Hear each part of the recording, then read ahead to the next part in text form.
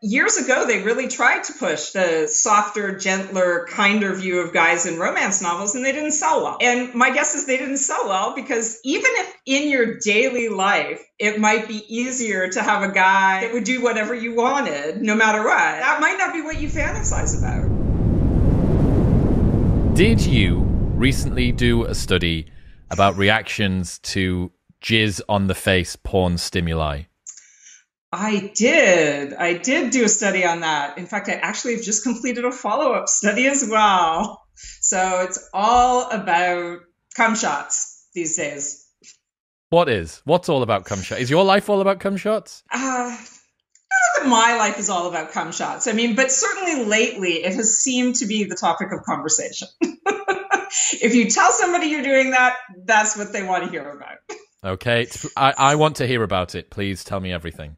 Sure. I mean, part of the reason for being interested in it is because for a long time, there has been, I think, a lot of claims about the nature of pornography, that it's about degrading women, it has all these negative connotations, right? And there are a bunch of different researchers who've assessed this in different kinds of ways. But one sort of theme that has run through things is the idea that an external ejaculation that is deposited on the face is seen as being degrading or seen in a negative light. And there's a number of ways that you could actually think about that.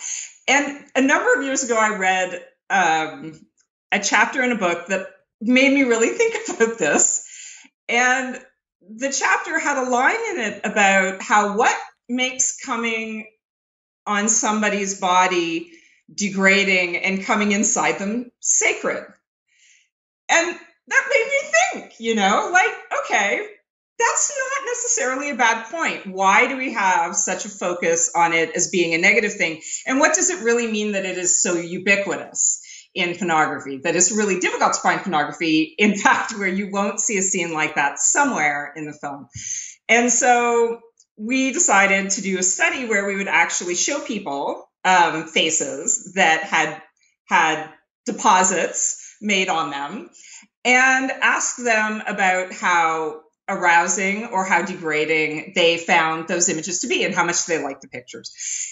And we actually had subjects, not our own students, because our own students can be fragile, but we recruited adults from the general population to do this. And so we had people look at faces that we varied, right? So some of them they all looked at the same faces, but they either looked at faces that were male faces or female faces, right? We looked at, and so because we were also interested in the sexual orientation of people and how that might influence this. So we had them look at male faces and female faces, and we also varied them in terms of their reaction. So whether the person looked happy about having a cum shot on their face, or whether they looked neutral about it, or whether they looked very unhappy about it. And so, as you might expect, from if you have sort of a view that men like it when their partners are enjoying what's going on, men watching these images generally preferred the faces where the females actually looked like they were enjoying the experience. Whether they were male or female faces that they were looking at. There definitely is also an effect of the preferred sex. So for men, straight men don't really like looking at pictures of other men with ejaculate on their face. They were not so happy with those. They were their least preferred photo for them was the one with guys that had cum on their face. But homosexual men, actually, that was their favorite photo of them. Not surprising, right? For women, it was actually interesting. Women in general didn't like the images as much, but for the women, if you looked at them across their sexual orientation, bisexual women actually liked the images a little bit more than either heterosexual or lesbian women, which was also kind of interesting and might actually have more to say about what shapes bisexuality than anything else. Perhaps some sort of openness to experience type thing, maybe. Exactly, that it might be a sort of general interest in sex and a more sort of sexual exploration kind of thing that's influencing that. And that's why they had those views. When you looked at the men, it was much more linear in terms of the relationship. in terms of like, okay, so gay guys' preferences were here and straight guys were like, oh my God. The women, it was actually looked like a little top hat. So it was a little bit of a different kind of picture. So, and we were interested in other things too, like whether disgust sensitivity would play a role. If people are really worried about pathogens, maybe they would be less likely to like such images. And it did have an effect. In general, people who are very high on pathogen avoidance are not as keen on bodily fluids, especially near the face. And we also found a few other things that mattered, including sociosexuality, which shouldn't be surprising. In general, people who are more permissive in their sexual attitudes or more interested in short-term mating also enjoyed the images more. So for the most part, we found the sorts of things that we were kind of hoping to find in terms of the results, at least in terms of going back to that idea about what makes it disgusting or degrading versus sacred. It seems like somebody enjoying it makes it a positive experience, right, for the person. That was the biggest effect. Like if you partialed out what was the factor that had the biggest impact, was whether she liked it and what the sexual orientation was in terms of matching to the person that was the recipient. What do you think is the difference between something inside and something on the face? Well, I mean, I think there's good reasons for why in porn you put things outside, even though they started inside. It largely because it's a real visual, obvious sign. Like, for sure the guy came because it's all over her face. If he comes inside her, unless you're doing a close-up shot of, some of it dribbling out, you're not really getting the same, proof of ejaculation, I suppose. So I think that could have something to do with why it's so ubiquitous. I mean, why it's on the face, I think there's probably a couple different things, including that men like to look at women's faces. Shocker, I know, but men do like to look at women's faces. And also the face shows that it's an individual woman, like a different woman. And so if men are often attracted to novel women or a variety of women, faces convey information about differences between different women, right? And that may also be appealing. Like think about porn and seeing lots of different women being extra arousing as compared to just one woman that you might get used to. So kind of like the Coolidge effect. Yes. I had Louise Perry on the show, A Case Against the Sexual Revolution, maybe a few months ago. She said in that a lot of women, she thinks, sometimes misinterpret rough sex as being this, I want you so much that I will do anything to have you, 50 Shades of Grey style thing. I'm not sure whether that's backed up in the literature, and we can go into that in a second. However, the same sort of, I will overcome my programming around being gentle around women because this is how passionate you have driven me to be by men. That seems to be at least part of a motivation that I could imagine maybe women have in the back of their minds, right? That there is something going on there.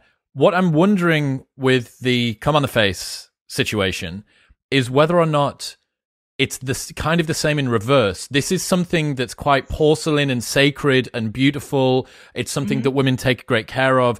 And I am so turned on by you that I'm happy for you to desecrate it. Yeah, I mean, that could be part of it. I mean, when we think about the things that people do together sexually, a huge part of it is doing things that your partner likes. And hopefully you both like doing the same things, right? That's going to lead to a more satisfying sexual relationship over time. But I think that there are times when people may do things specifically because they please their partner. And if your partner really likes doing that, maybe you do that more often. I mean, there's also the question about how often people do that in their everyday sex at home versus how much they get off on watching it in pornography as well, right? Logistically, a more difficult way to convene the end of your evening. In a messier way, right? Like, I mean, not everybody wants to... Not everyone's got time to wash their hair. Not everyone's got time to wash their hair. Exactly. I mean, I think there are just practicalities that make some things different in your everyday life that are different than in porn. I would agree. We don't all go and fight Thanos every day either for presumably the same reason. So I found the other day an article by Patricia Sanchez in scipost.org, Rough Sex Associated with Novelty Seeking but Not Aggression, Rough sex is usually associated with aggression, but new research published in Evo S Journal, the Journal of Evolutionary Studies Consortium, found that engaging in rough sex may be more indicative of novelty-seeking than aggressive tendencies. Rough sexual behaviors have been thought of as sexual aggression for decades, but recent research shows that rough sex may be more so recreational and consensual by both parties. Rough sexual behaviors have been shown to increase in situations that involve male jealousy and being separated from a sexual partner. This is in quotes. While these analyses provide clues as to what motivates or triggers rough sexual behavior, several questions remain unanswered. Jealousy may be one motivator for men, but rough sex was reportedly desired and initiated by both sexes. So what the motivators are for both sexes, or particularly for women, remains unexplored. What are your thoughts on that, Catherine? My thoughts on it is that it sounds familiar. But I think in terms of the sort of unexplored, the what's driving women to initiate rough sex or to be interested in it, I think there could be a couple different things. One of them is actually what you were alluding to before, this issue about the idea that a guy may want you so badly, be so passionately in love with you, that he is not as careful as he might otherwise be. And, there's a long history of women finding that at least appealing in their fantasy lives. If you think about romance novels and bodice ripper romances, I mean, they're all about the guy not being able to control himself and like, I will die if I don't have you kind of thing. And the idea that somebody could be that incredibly devoted to you, I think, is appealing to women who are often very interested in commitment, right? And the idea that you would have that kind of power over another individual in that sense, I think, is appealing. So I think that could be part of it. There's also, been this sort of idea tossed around that it could be similar to what we see in some other animal species, where females will require males to demonstrate their own sort of physical prowess. And so my favorite example when talking about it with students is what we call the bump test. And so this is something that happens in gladiator frogs. And so gladiator frogs will approach a female frog, and she will actually be aggressive towards him. And if he runs away, she won't mate with him. But if he's pushy back, then she'll actually have sex with him, right? So she's like selecting for sort of aggressive and physical strength on the part of the male frog, right? And so there's this idea that maybe females are doing that, unconsciously in humans sometimes, and they may be initiating this because they actually are, taking some sort of reward or pleasure in testing male ability to demonstrate their strength, right? In the same way that women might enjoy watching men compete in different kinds of physical sports. Because, again, it's sort of showing off prowess. That makes sense. It's the closest, I suppose, that a woman could get to experiencing a man's physical strength, kind of all brought to bear on her. Yeah. I think it's like if you imagine some of the kinds of things that are in that assessment of rough sex, right? It would include things like wrestling, right? And sort of that kind of play fighting and overpowering kind of thing. And yeah, it's typically going to be the closest thing that you would experience to that. And so it is a way of sort of trying to assess that, and in a playful way, not really a threatening way. What about the novelty seeking but not aggression thing? Yeah, well, so that was mostly looking at sort of motivations and the idea that just sort of trying new things, openness to experience is associated with it. So in the study, there were a bunch of different questions that asked them about what kinds of things and experiences do you find associated with your experiences of rough sex, whether it's a male or a female initiating it. And one of the things that popped out was this idea about trying it because it's something different, it's something new, we were bored.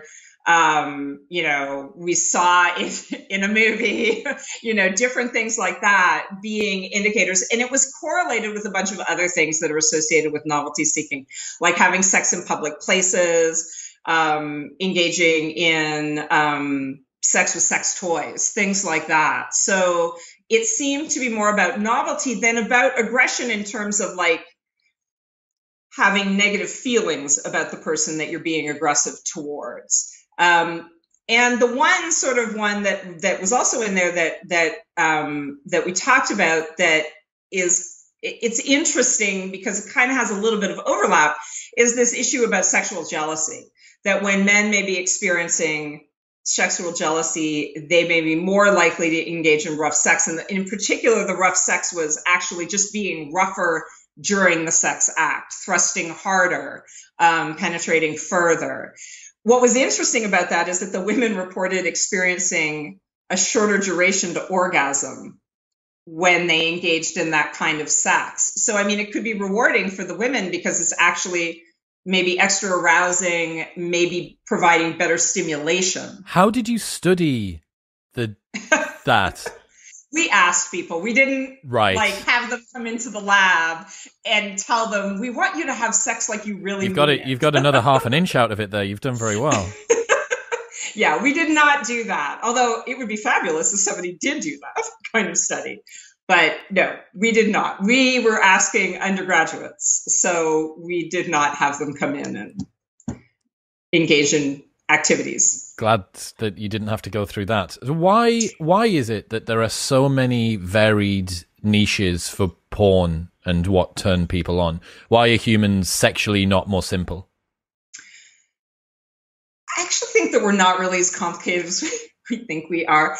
I think there's two things. There's two ways of looking at it. In some ways, yes, there are lots of different genres, but there are also tremendous similarity between genres. Like if you think about the bodies of people in porn, the majority of them are quite similar, right? What we find attractive in men and women is actually, in that sense, not that variable. I think where you see the variation is in what I would call like individual differences in people's porn preferences, where people may find, particular aspects of individuals exciting or exotic. They may find different positions exciting and exotic. And there are also differences in people. And again, we don't necessarily know that much about what shapes them, but like in preferences for things like, say, for example, BDSM, right? So that you have categories that are designed to contain activities that will appeal particularly to people that are interested in that. And I mean, Pornhub is a great example of that when they, allow you to choose from all of these different types of genres. Do you want to watch threesomes? Do you want to watch, solo, ones? Do you want to watch BDSM? Do you want to watch gay? Do you want to watch straight? Do you want to watch orgies? Like, what is your flavor of the month? And they give you that kind of opportunity to try that variation. And I think some people have tried to make some little inroads into figuring out what kinds of factors shape some of these preferences. A number of years ago, Marianne Fisher and Becky Birch and I published a study where we were looking at how people's sociosexuality, as well as their inclinations towards infidelity, might shape their porn preferences, and looking at whether or not they were more likely to, prefer threesomes or different kinds of orgy scenarios. And we did find small but significant differences where people who had actually scored higher on a measure of inclination towards infidelity, as well as people who actually cheated on a partner, were more likely to like group sex scenes in their porn. They watch those kinds of movies more often. Interesting. So. What about women? Like with porn? That seems to be just a big mystery as far as I can see. What porn do women watch? They watch porn? Well, they don't watch as much porn as men do, right? And again, I think there's an interesting question about whether there are differences between women who prefer their porn, erotica, whatever you want to call it, their sexually explicit material, to be visual versus they want to read it, right? Because there's tons of everything from romance novels to 50 Shades of Grey to all sorts of different kinds of erotica to slash fiction online. I mean, all of this stuff is all largely directed, towards women. Some of it is very sexually explicit, but it's not visual in the same way. So I think the interesting question, in some ways, one of the interesting questions for me about women is what makes some women more visually oriented and some women more interested in reading about their porn. And it might be as simple as prenatal testosterone exposure or adult circulating testosterone. It might be that women that are slightly masculinized in that way are more visually oriented. And so would prefer to watch it rather than read about it. But it's very clear that lots of women are interested in it it just sort of tends to break out into this difference between visual versus written. And a number of years ago, I think I reported in a study that was looking at just, top erotic sites that men and women were going to online, right? And so, of course, for men, it was all visual, right? The top 5 sites, they had millions of viewers, all visual. For women, none of the top ones were visual. They were all either like romance novel authors' websites, Harlequin's website, and then Archive of Our Own, which is the big fan fiction website. And so they're reading their porn. I think more of them anyways are reading their porn than watching it. For the last 6 years or so, 5 or 6 years, apart from during COVID, I have gone to a dark romance book convention in America. I spent a number of years on the front cover of a bunch of these books. I've been flown out by authors and a few other bits and pieces. So my exposure to this world is deeper than you might expect. And given that, one of the questions I've always had in the back of my mind is, in a world that is being dominated by TikTok and YouTube and video consumption, what are women getting out of erotica that they can't get out of video? I think, so I don't know that it's necessarily that they can't get it out of video, except that for the most part, we're not producing as much maybe that appeals to them for various reasons. But I think that I don't think it's that they could not, right? I mean, if you think about movies that were erotic or romantic in various ways that women liked, Brokeback Mountain was a great example of a movie. Did women like Brokeback Mountain? Women loved Brokeback Mountain, but it was a romance, and it had 2 hot guys. And so, there were a lot of women that liked that movie. And so I think, and women who wrote fan fiction about that movie. And so I think you can get it out of the visual, but part of the problem is again, I think for women, a lot of what seems to go into, and this is one thing that books can do better, I think sometimes than visual media can, is because so many women, and this is not all women, and it's not all women all the time, but because so many of them, part of what's interesting to them about erotica and romance and all this kind of stuff in sexual relationships is the long-term commitment aspect of things with their ideal guy, right? There's a lot more than the visual that's important to that, right? There's all this information about who he is and who they imagine he might be. And so, yes, you can do that in a movie if you have a 5-hour movie, or you can, watch Lord of the Rings and imagine your context for one of the guys, or Marvel or whatever. But when you read a novel, you get all of that information. So if you think about erotic or romantic novels for women, they're partially a story about finding long-term mates that are women's fantasy partner. I think that that's a lot easier to do in a book that will appeal broadly, because the story appeals to most women.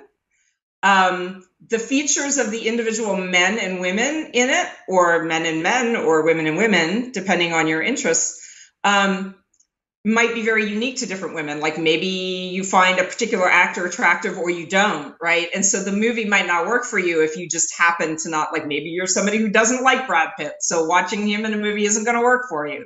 But maybe Zac Efron will, or whoever, right? Like there's going to be that variability. So I think there's more challenges with the films than there would be with stories. Although it's interesting to take that and then say, well, why is fan fiction so popular? Because they have the image, but of course they select for guys that they find attractive and then read fan fiction that is about those characters that look the way they want them to look. And then they can fantasize about those kinds of relationships. But I'd be curious, actually, in some ways, to know about your experience of interacting with women at that kind of a convention, having been the cover model, because they often have quite significant fantasies about those characters. And that must have been interesting. It's been interesting however 5 or 6 times that I've been, and then I'm on another bunch of covers, and then I go back and I'm on different books and a different story and a different character, and different women come up and say hello. It's very, very interesting. I have to say, my mum asked whether she could get a copy of one of the books, and I refused to give it to her because I don't think she quite knew what she was getting herself in for. And given the fact that I was on the cover, I felt uncomfortable, to say the least, about passing that on. That being said, the women that write, because I'm more experienced around the authors than I'm around the readers, although most of the authors are also fans of other people's work, they take the story writing stuff very seriously. And I mean, these books they're bestsellers across the USA Today, bestsellers and all sorts of stuff. One thing that I thought, as you were talking there about why it is that women prefer erotica, I'm going to guess that there are relatively few stories in which the male protagonist gets switched out multiple times, because that would reflect women's lower desire for sexual variety. So what that suggests is that it isn't about the erotica bit of erotica. It's about the commitment of a presumably high-value, high-status, powerful man who is able to girdle the world around him and break down doors and do the things in order to get the woman that he wants. But if it was simply about the erotica thing, without the investment, without the long-term mate value stuff, why wouldn't each chapter just be, it was David and Matthew and Jonathan, and like, why wouldn't she just... Precisely for this reason, that it is that investment. Right. Yeah, I mean, I think that, when people say that women's erotica is more often focused around that long-term mating strategy, I think that is to a certain extent the case, and it is also why there's a challenge with pornography. Now, that doesn't mean that all women are always interested in long-term mating and only reading about that, right? So there are certainly women who are going to enjoy pornography, and they may be women who score higher in sociosexuality, right? They may be more interested in short-term mating. They may be in a life phase when they're more interested in short-term mating. And that might be something that influences it. I mean, the other thing that would be interesting, and I haven't seen anything where somebody's looked at this, would be to look at, if you look at Pornhub's data, it suggests that there are actually differences in the percentage of women that consume pornography across countries. And it would be interesting to know if that is about cultural acceptance or whether it is actually about, differences in mating strategies in different kinds of populations. Was it Indonesia or somewhere that had a surprise? I think it was Philippines, that was it. Yeah. Had a surprisingly... Have you looked at Seth Stevens-Davidowitz's work on this? He did Everybody Lies. So he's a data scientist. He's a data scientist, and you should absolutely check it out. It's fascinating. And he found out that there is the highest proportion of breastfeeding porn in the world is in India, and it is insane how much more there is. It's like a factor of 20 or something. Yeah, that's not that common in like American porn consumption at all. So, I mean, I think that is really interesting because, again, you always are wondering, okay, what is it that shapes it? Because, I mean, happening in India. Also, I mean, I don't know. I don't even want to speculate about that. I mean, I've also seen interesting stories about women in India breastfeeding animals, too. It's much more common there to see that if a small animal is orphaned, I've seen, not in their porn, just in general, right? Yes. I mean, that they will breastfeed, calves that, are rejected by the mother or lose the mother, which is also interesting, right? But I mean, many people in India actually sort of, have sacred views about cows. So they're almost human, perhaps. Interesting. Right. There's something there's definitely something going on with the breasts. In India. Here's another thing. Here's another thing that I've considered more, especially given my deep experience with the dark romance genre. The characteristics that I see at these events, there's been thousands of fans, right, and hundreds of author stalls. Yeah. And I walk around and I have a look at the stands, and a lot of the time they've got those pull-up banners and the book covers, and the photographers are there that have taken them, and every single one of the guys that comes out, that I'll see some from Philadelphia and some from Miami and whatever. Everyone's built the same, right? Yes. Everyone is strong jaw, everybody's lean, everybody goes to the gym. Now there's different, there's a dude with long hair, there's a guy with a beard, there's a guy that's more like a lumberjack, there's one that's whatever, right? Mm-hmm. At the moment, it seems like a lot of women are applauding significantly more feminine men in popular culture. Ones that are much more agreeable, ones that are much more submissive. You had Harry Styles being a sex icon wearing a dress not long ago on the front cover of a magazine. Why aren't those sorts of guys? There's also, just to add on there, there's another element, the Gen Z TikTok sort of almost androgynous, not quite androgynous look, but super femme guy at 18. In fact, I think I saw a study very recently that you may have seen as well on Twitter that had the 2 highest rated men on Tinder in the world. One of them looked like the front cover of a dark romance guy, and the other one looked like Harry Styles on the front of that thing. What is it that's causing erotica to not have... Is it short-term mating cues? That doesn't seem right, because we've got this long-term investment. Why is it that publicly we're getting pushed a much more submissive, much more agreeable, much more feminine man, and yet it seems in erotica like revealed preferences, stated preferences, why do they seem to be diverging? Yeah, I mean, I think that in a sense you kind of captured it with the pushing aspect of it, right? Like that there can be a social agenda in not maybe wanting men, or at least not wanting some men, to be more aggressive.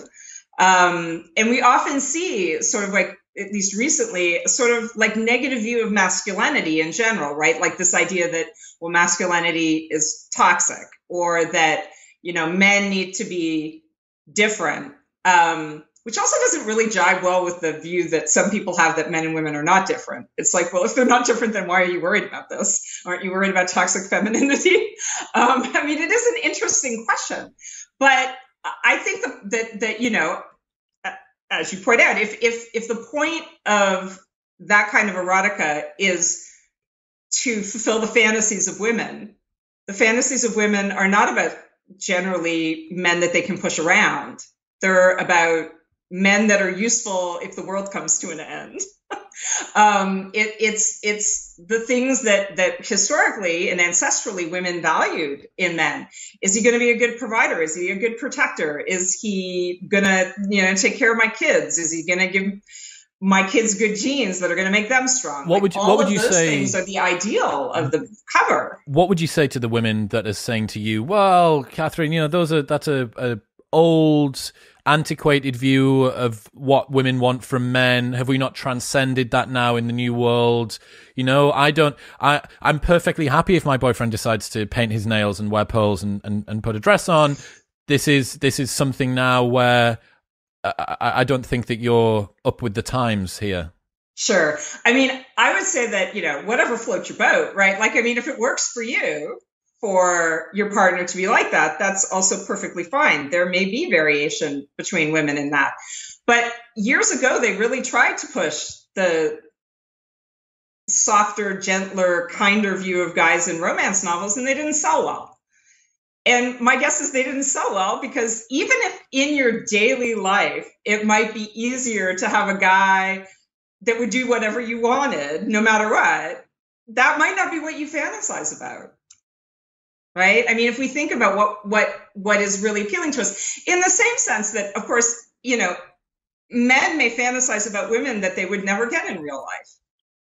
Right? If you think about the reality of things, if you're an unattractive male who is older and doesn't have any resources, you're not going to get the average porn star. But that doesn't mean that that's not what float your boat. So it is almost a kind of not short-term mating strategy thing, but it is an object of sexual desire that may not match up with what you would want as a long-term partner. There may be some differences there that women have. Well, might not be what you might want, but also might not be what you can get, right? As both. Well, I think that that's part of it, because I think that every girl who goes to a romance novel convention would be happy to have one of the cover models go home with her and stay there. But, there are also, there are pros and cons to highly masculine men, right? I mean, and there's often been this debate about, when you look at even the hero in the romance novel. I mean, he's a very manly guy, but there is that issue. Is he a cad or is he a dad? And even when he starts out as a cad, he usually ends up as a dad. That's not always the way it is in real life if you find that guy, right? So there's always going to be that compromise of what are the features that you would ideally like in your day-to-day life. And some of it may be that. Some of it also may be just what's happening in the population, right? There's always been this discussion about whether testosterone levels have decreased and that men actually are somewhat less masculine than they used to be in some ways. And some of it may be just like, okay, well, this is what we have and this is what we're going to work with as well, right? So I think there's a number of things. I actually have to say that I'd never been a huge fan of the men with their nails painted thing. I don't know why. It just never seemed like something I was particularly interested in. But I saw a guy who was an MMA fighter and he had his nails painted. He was still hot, even though his nails were painted. If you're an MMA fighter, no one's allowed to tell you that you're not hot in any case. Exactly. Here's the other thing, right? Two worlds that fascinate me. First off, erotica and why it's not just all on video or whatever. Mm-hmm. Second one, true crime for women. Why are they obsessed with learning about murderers? I would love to see it. I know that true crime, I think, is the single biggest podcast category that exists. It's the number one. Yeah. Society and culture, which is what this show is in, is the most competitive in terms of shows, volume of shows, but in terms of plays, true crime, think about the first one that ever came out that really broke the entire world with this was Serial. You've had Up and Vanished. You've had all of, an endless list of them. And then all of the true crime documentaries that get served to you on Netflix, and so on and so forth. What is a woman's obsession or women's obsession with crime and murderous stories? So that's an interesting question. And it's actually been one that I've been kind of interested in. And in particular, I'm kind of interested in why women, because I'm interested in how pop culture can be used to study, human behavior and sort of our evolved psychology. I'm particularly interested in why women are so fascinated with serial killers, right? In particular, and you think about the popularity of shows like Dexter and the number of women that like really liked Dexter, and it's like that's interesting because in general, we think of women as being very crime averse, very crime avoidant, try to avoid people who are really violent. And so there may be a number of things going on. I mean, I think there may be some truth to the idea that people are fascinated with crime because they want to learn how to avoid being victims, right? That can certainly be part of it. I think that for some women, there may also be a fascination with the idea of some men being like the apex predator. Right? That if you are in a dangerous environment, what better man to have by your side than the apex predator, right? Because nobody else is going to threaten him or the things that belong to him. I also think it's kind of interesting because, of course, if you really imagined, Dexter as a serial killer, he's not a very traditional serial killer psychopath because, of course, he has emotional attachments and things like that. But maybe that's why he is so extra appealing for women, because they want the predator, but he still has to be devoted to her. And those two things often don't really go together. But there might be something very appealing about imagining that they could. So, I mean, I think there may be dual functions. Like part of it may be the functionality of trying to understand a phenomenon so well that you are never the victim of it. And some of it may be that, if you live in the jungle, you want the predator to be with you. And there is some data that suggests that women that live in more dangerous environments do prefer more aggressive men. Like their mate preferences shift a little bit. I'm trying to remember, it might have been Dave Navarrete and some of his colleagues that did a study that looked at this. So the women, for example, who lived in more dangerous parts of inner cities valued, if they were asked to value different traits, valued physical prowess and aggressiveness more in males. But it may have been more useful to them in that environment, which again can also bring us back to that issue about the masculinity of males, right? If you live in a really benign world, maybe you don't need some of those really aggressive masculine traits as much as we might have living on the Africa savanna or early on during human history, they may be less relevant today. And so I guess in that sense, when we think about mate preferences, I mean, it's not that they're fixed in stone forever. Evolution continues, right? And sexual selection continues. And it may be that at some point we live in such a benign world that some of the masculine traits that we've often admired, that the women who go to boxing and MMA clearly admire, that those traits aren't as essential in women's mate preferences. But I suspect that the world probably isn't going to get that benign, because it does seem to be sort of shifting around a lot right now. It's spicy every so often. Yeah, exactly. Well, exactly. This was the interesting thing about the proselytizing around how feminine men that are more submissive and agreeable would be exactly the sort of man that I want to be with. It's that revealed versus stated preferences thing again. The woman that do you remember when Tom Holland and Zendaya announced that they were in a relationship, and she's maybe 4 inches taller than him, and it was a bunch of articles that said it's now time for men to get over their fear of tall women. Yeah, I mean, come on now, press, come on now. It's easy if you're Tom Holland too, because I mean, he's fit, he's got lots of resources. My point being that the people that wrote those articles that said it's time for men to get over them will date a man that's taller than them on average. Almost all of them will be, and the evidence seems to suggest women want to date a man that's 21 centimeters taller than them, and men want to date a woman that's 16 centimeters shorter than they are. So everyone's got to compromise, right? You can't have exactly what you want. My point being that there is especially when it comes to mate choice here, because men tend to be the sexual protagonists, but women are the gatekeepers. Sometimes that gets flipped and it gets put on men about what it is that they're doing with regards to their mate choice. It's like, none of the short men are not dating Zendaya. She hasn't been turned down by reams of short men up until she managed to find the one that was prepared to get with her, that happens to be Tom Holland. So, yeah, I think it's just interesting to see, as we have a mating crisis kind of basically on our doorstep, ever-increasing achievement, employment, status for women, less so for men, hypergamy kind of shifting around and doing all of this stuff. Yeah. What is being pushed in the press? And then what are those journalists? Who are you dating? Are you dating the homeless guy on the street? Are you dating someone that's 6 inches shorter than you? And I think just continuing to point out that hypocrisy is really important, because sexual desires and what we think we want gets mediated and filtered through the culture, right? It gets pushed through like that.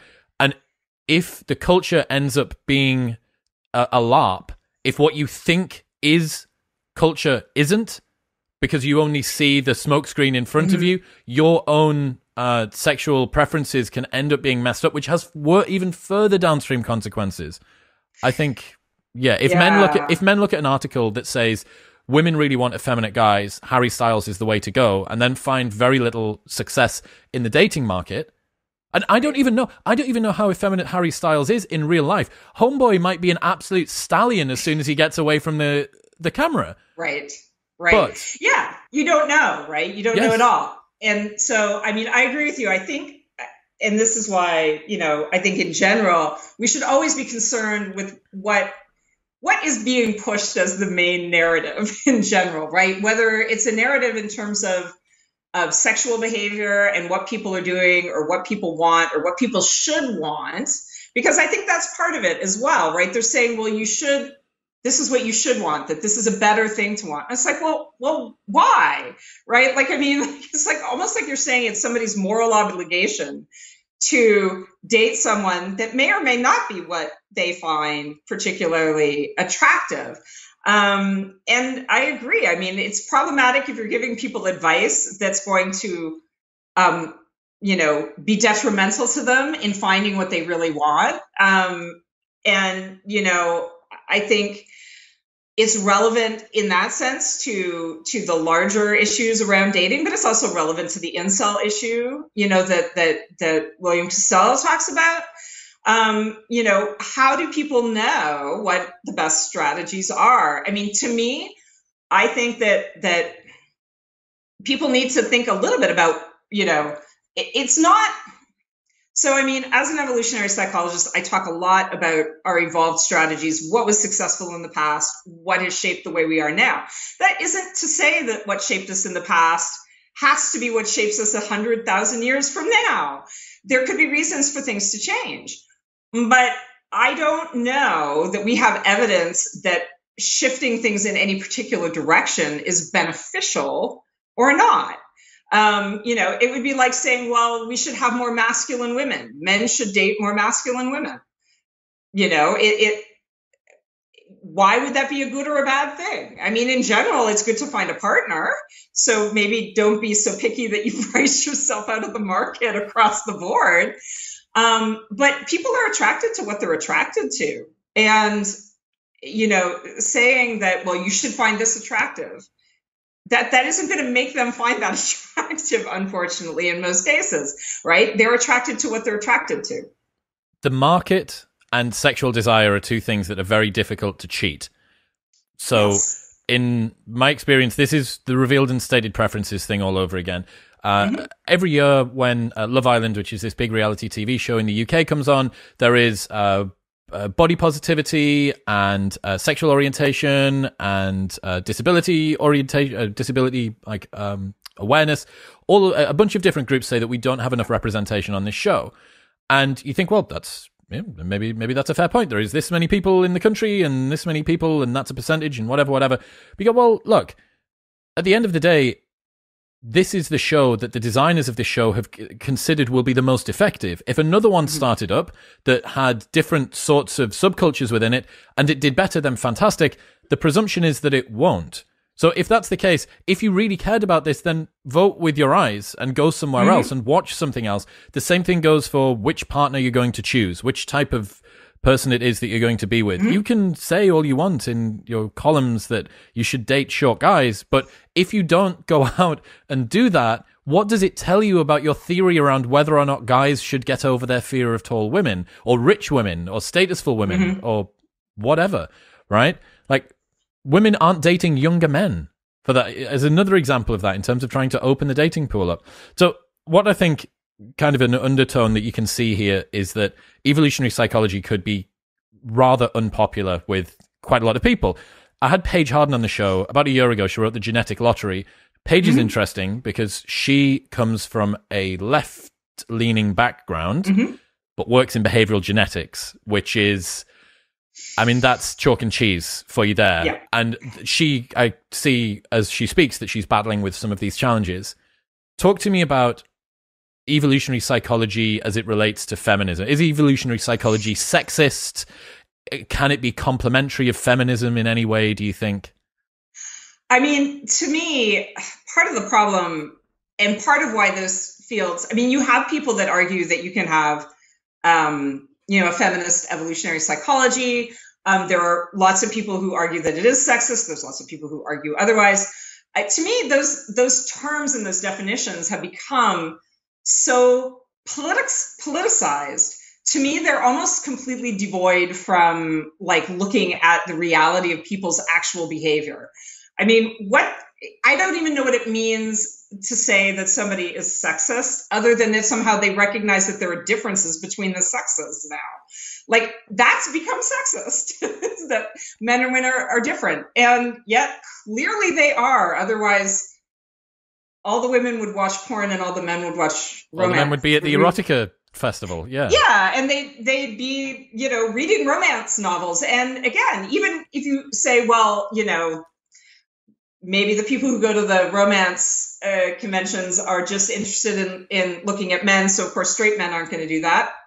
Well, the gay guys could all be going and hanging out and reading the romance novels. They're not doing that either. No. Okay. So I think at some very basic level, there are differences between men and women. They were shaped by our evolutionary history. It doesn't mean that we're alien species, but it means that the problems that we face that were different, we evolved different solutions to.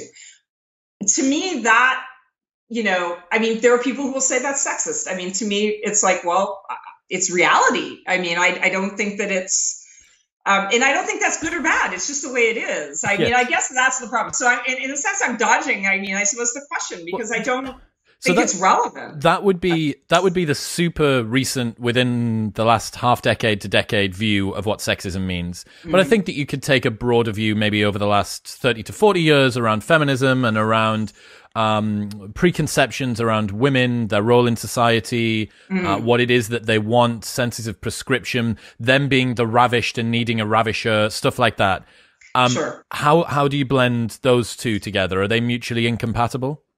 Well, I mean, I think some of the sexual stereotypes that are involved in that sort of thing, like the idea that women are always submissive. I mean, people who bought into that clearly didn't interact that much with women, because even when women are submissive, they're often running the show. So it doesn't really, translate, again, very much into the concreteness of things. But I mean, to the extent that so here's my take on some of that with the stereotypes. I mean, stereotypes come from somewhere, right? They weren't just created by the culture. I mean, these are things that were very common amongst groups of people. People make generalizations about them. They're not true of every individual, but they're true of many individuals. And so, I think that to the extent that evolutionary psychology explores those things and is interested in what makes or shapes people, some of that data is going to support things like that, and some of it's not. The submissive one has always been weird, because it just seems like women and men do different things, and they may be interested in different things, and people interpret that to mean sometimes that women are this and men are that. That doesn't necessarily, imply submissiveness or dominance.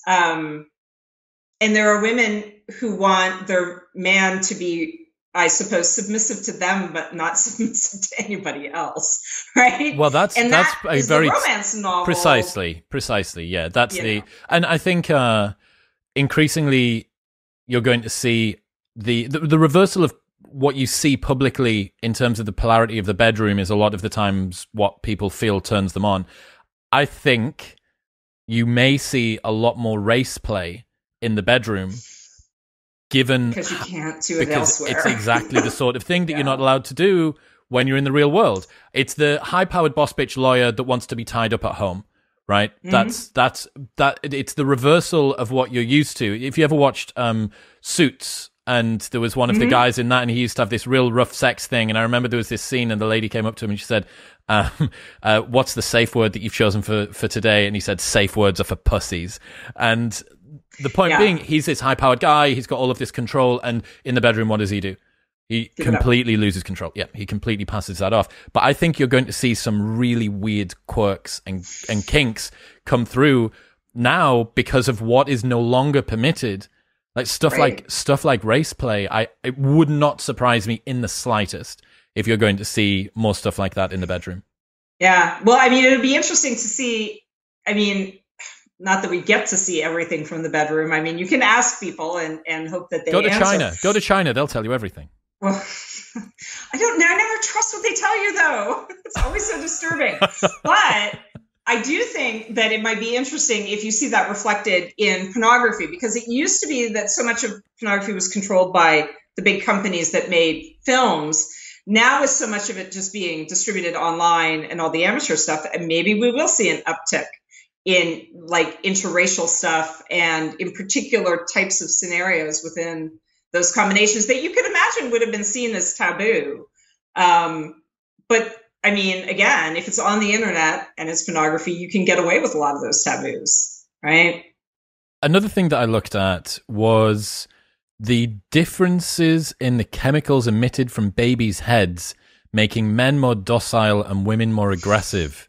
Have you looked at this? God, I saw something about that. I did not read the actual source of where it came from, but I read a story that was talking about that, which I thought was weird, unless, part of it is about maybe women, if they have babies, need to be more aggressive in the protection and defense of their own, and maybe sometimes they're aggressive towards other people's, right? If you think about it as female competition, right? There's like in other animal species, sometimes females are not very nice to other females' offspring. But you also have the alloparenting thing, right, as well. So it might cause women to... But it might, right, to become more protective in the defense of their children and other children within the same group. Yes. Yes. Right. Yes. Whereas for men, it should just make them all squishy, so they're all dads instead Please of cats. do not hit the child. Yeah. Do not damage it. Don't try and swing it around. Stop being such an idiot with it. Yeah, that makes sense. There was another thing I learned about. Will Costello told me this the other night when we were out for dinner. Mm-hmm. It's called like aggressive cuteness or something, where women are like, it's so cute, I just want to squish it. Like that kind of energy is actually pinching the face. Yes, yeah. It's a really strange compulsion. Think about what that is when it's this sort of overbearing aggression, but in a sort of a cutesy way. What is it that's causing the way that this neotenous little blob to make people do that? It's such a weird thing. I agree with you that that's a weird thing, because I've never quite understood. I understand thinking things are really cute and wanting to pick them up and cuddle them, but the idea of like, you're so cute, I'm just gonna like grab you, like that just seems to me to be disturbing in a weird, creepy way. And so, yeah, I don't know what is. I suppose some of it could just be like intensity of reaction and not having another outlet for it.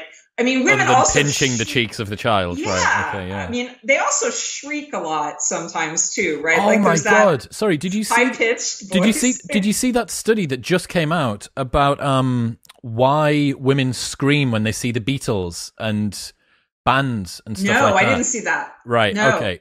Bands? Yeah. So it was just was it focusing on excitement or? Yes, I got it sent by Rob Henderson earlier on today. Here it is. Why do female fans scream for the Beatles and other megastars? Girls often scream for pop stars, but why? We still have a lot to learn. Beatlemania, blah, blah, blah, blah, blah. Come on.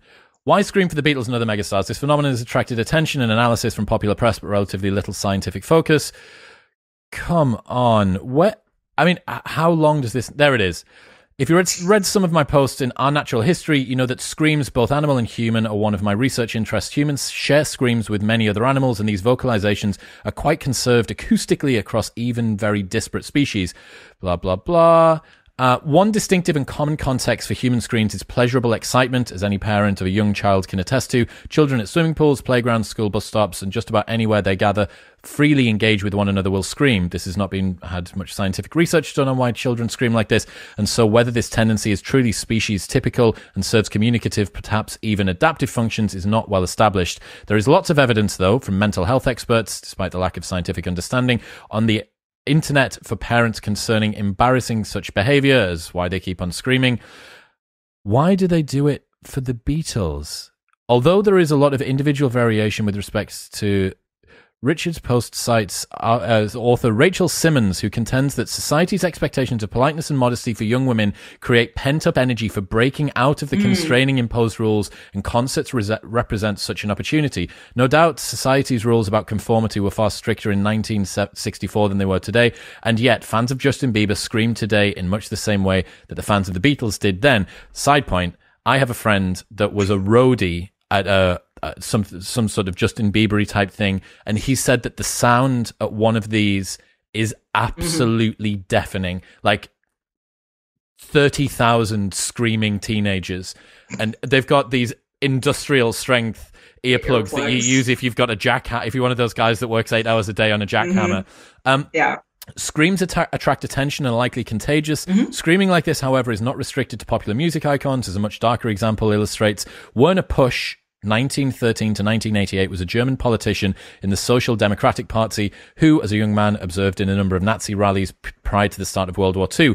He was interviewed and provides accounts of the events for this still remarkable 1973 documentary series, The World at War, blah, blah, blah. Basically, it was propaganda tools. They were struck by the reaction of many of the young women in attendance. When Hitler arrived at the festival, he described how the atmosphere grew more and more hysterical. He was interrupted after nearly every phrase by big applause, and women began screaming. It was like a mass religious ceremony.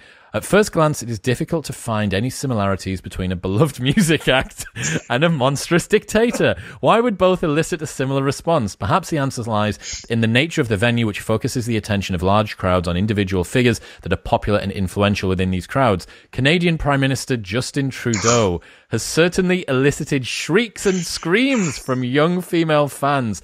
The frantic and frenetic screaming at concerts appears almost contagious. Emotional contagion occurs in humans and at least in some animals too, represents one dimension, an explanation for this sort of screaming. Is there anything else in here? Emotional contagion is likely only part of the explanation.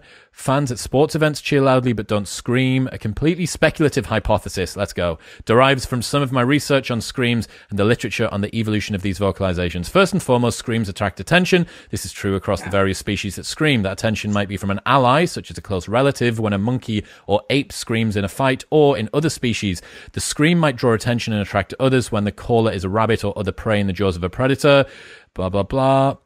Rachel Simmons, who also views fan screaming as competitive, but more in the sense that young women are signaling to one another their allegiance and passion for the band. She suggests it's a group bonding phenomenon, but that does not explain why the fans don't tend to show such exuberance with highly popular female performers. Oh dear. Or why they don't simply cheer loudly. So that leaves us with the hypothesis that competitive screams are functioning in an arena governed by sexual selection, but shaped by the particular cultural context of mass gatherings, concerts, and the presence of a superstar. Look at me is the message, just as it is the message of attention-getting screams of children. The phenomenon shows the complexity of screams as a mode of human communication and how much more we still have to learn about them. Yeah, that makes me think of girls at concerts, you know, or other kinds of events, but in particular concerts, screaming and then lifting up their shirts, right? It very much is the look at me aspect of it, right? I mean, I think that is part of it. It's like, you know, it's somebody they find ideal in whatever way. I'm over here. I'm over here. Yeah, you can hear me. You can see me. Yes. Yeah, exactly. You know, I never really, I mean, it definitely, I mean, the idea that it's attention getting, I mean, it clearly functions that way cross species. But the idea that one does it to draw attention to yourself when it's somebody that you find sexually appealing also seems to make a lot of sense. And I don't think it's just exclusive to things like that. I remember going to pro wrestling events back in like the 90s, the 80s and 90s. And in particular in that late 90s Attitude Era, I remember they used to show a lot more stuff on television back then too, because, you know, then the censors got really fussy about things again. There were a lot of women who would pull their shirts up and have written on their breasts the like logo or the nickname or the initials of the guy that they liked that was the wrestler. And they'd be there like screaming with their hands above their head and their shirt like half covering their face in some cases. It was a simpler time. It was a simpler time, wasn't it? Yeah. Where you could get your breasts out on television and no one would say otherwise. And nobody thought it was weird. Well, yeah. I don't know. Probably some people thought it was weird. Yes. But it was definitely a different time. Catherine Salmon, ladies and gentlemen, if people want to keep up to date with the things that you do, where should they go? Well, they could go to my university website, universityofredlands.edu, and find me there. And I also, if they're inclined to hunt down academic papers, ResearchGate is the best way. They can also email me at Catherine_Salmon.redland or at redlands.edu.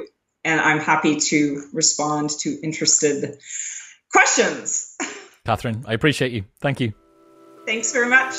What's happening, people? Thank you very much for tuning in. If you enjoyed that episode, then press here for a selection of the best clips from the podcast over the last few weeks. And don't forget to subscribe. Peace.